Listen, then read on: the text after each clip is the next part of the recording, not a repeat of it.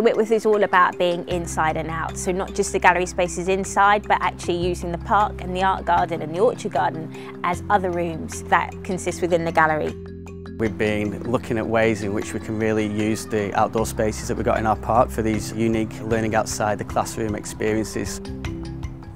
We worked with Forest School specialists in the morning. We went outside, really investigated these spaces within our park because these sculptures seemingly arrive overnight with little information actually for some of our park visitors. So the local children that were coming in, it was really interesting to see how they responded to these sculptures when they were given time to pause and really observe and soak them in. We're really keen here at the Whitworth on the ethos of Forest School learning. We want to look at how we're able to engage in activities like that in the Whitworth way, because obviously Whitworth Park is a very flat urban parkland. So it's about kind of redefining how we can work under the Forest School ethos with local school children. The afternoon session was led by digital artists who had this wonderful way of enabling the children to communicate over their findings through model making.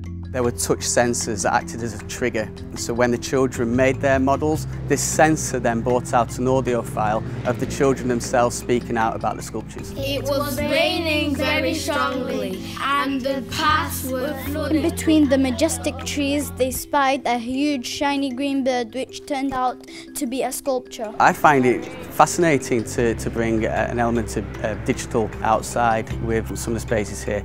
Using new media and new means to capture that information is something that we will always try and seek and do.